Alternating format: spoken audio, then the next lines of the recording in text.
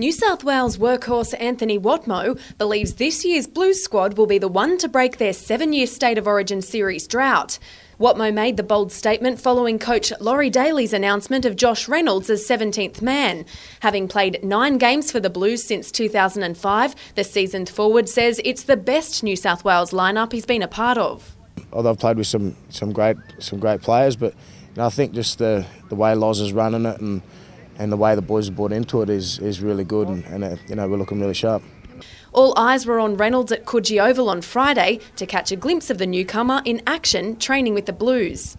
Picked for his utility value, Reynolds says he'll be ready to take on any role Daly sees fit when the Blues take to ANZ Stadium for the Holden State of Origin opener next Wednesday. Mate, all he said to me is just be ready for anything, and I am, mate. And like I've said it before, if he throws me anywhere, front row, back row, I'll slot in there. But yeah, mate, he just said, just live it up, and wherever I can slot you in, I'll slot you in. The 24-year-old St George Junior, who made his first grade debut in 2011 and went on to have a breakout year for the Bulldogs last year, was chuffed to hear Watmough's comment.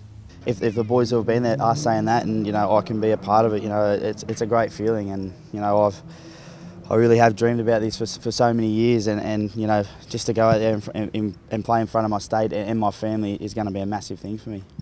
The players will break from camp on Saturday to spend time with their family. As the Blues return to camp on Sunday, the Maroons will be hitting enemy territory ahead of the much anticipated Origin clash. Amy Lindsell, NRL News.